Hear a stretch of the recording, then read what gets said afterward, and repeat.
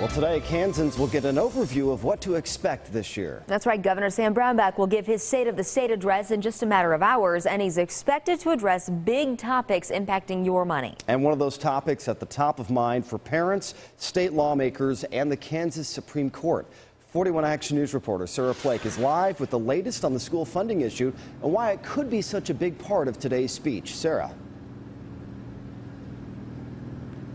Good morning. It absolutely will be a big part of this speech. We've gone through the school funding issues for the past several years, and that goes hand in hand with the budget. Lawmakers will have to fix a budget shortfall of $342 million while adequately funding K through 12. So those are going to be two topics Brownback touches on today. Lawmakers on both sides say that they're tired of Band-Aid solutions and they will need to rewrite a new school funding formula.